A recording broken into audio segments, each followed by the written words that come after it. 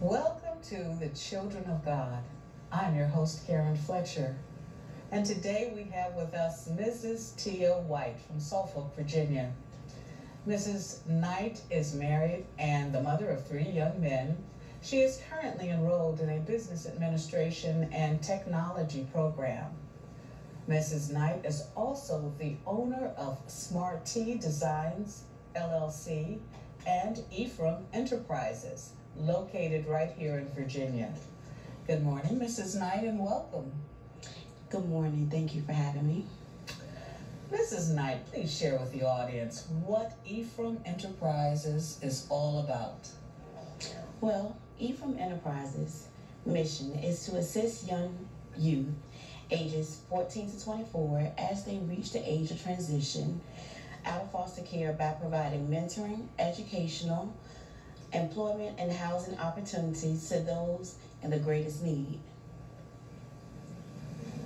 Ephraim Enterprises became a passion of mine many years ago when I discovered my personal history at the age of 13. When I grew up and I did not know that I was adopted, I was taken into foster care at the age of 2 years old. I am thankful that I was adopted and had a great chance at success. However, I still had to deal with the issues of pain and neglect that followed me. This affected my confidence to do so many things that I wanted to do.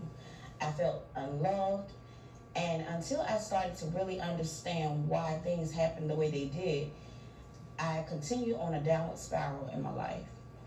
And so many kids have these issues and experience this pain and feel this neglect.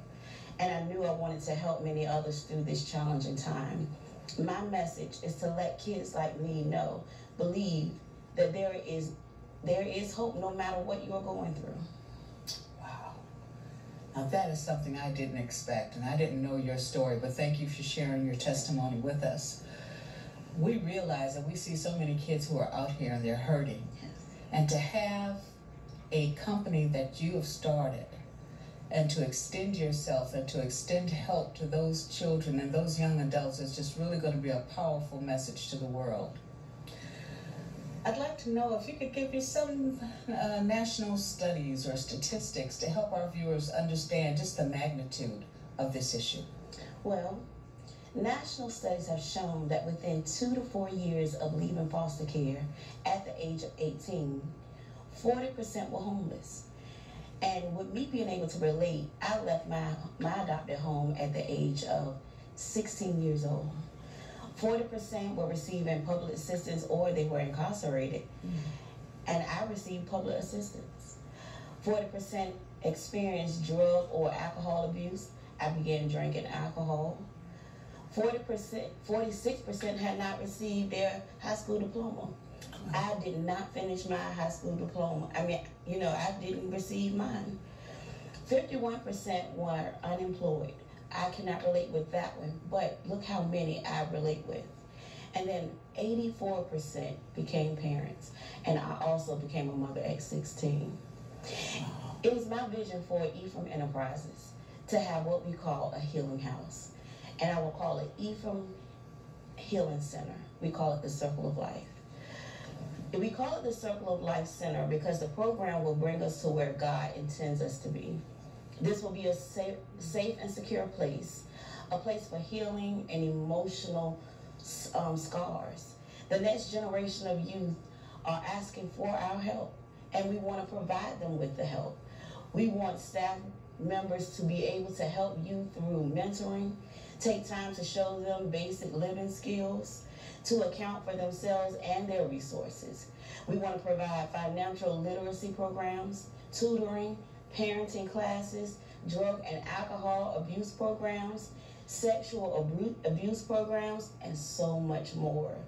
We will also provide career counseling and help them attain a GED and provide housing services. Wow, you will literally change their lives totally around. That is awesome. You know, I share that passion, and I look forward to us doing work in the future to try to bridge the gap and to reach out and extend a hand to those individuals who are suffering, who are transitioning out of foster care, and who don't have a home to go to otherwise. That is awesome. Ms. Knight, I'm also, constructing homes just as you are. Please tell us even more what type of local or state resources that you're able to help these individuals with. But because we are a nonprofit organization, we will be partnering with local and state resources. Right. And we will be accepting all types of donations, whatever we can have, and whoever can help. We look forward to receiving that help. And however you can help, we look forward to that help. That's wonderful. How can our audience get in contact with you? At this moment, you can email us at ephraenterprises22@gmail.com, or you can simply call us at 434-637-8350. We don't have a website up yet, but please look forward to receiving that information. We will have it soon. That's great. Thank you so much for sharing this information and letting this community know that we are out here trying to work with young children and young adults who are in the foster care system and those who transition out. Thank you again for your hard work and your dedication and your good heart. And thank you, audience, today for extending yourself and listening to the children of God. We look forward to seeing you next week here on GTV. Have a great day.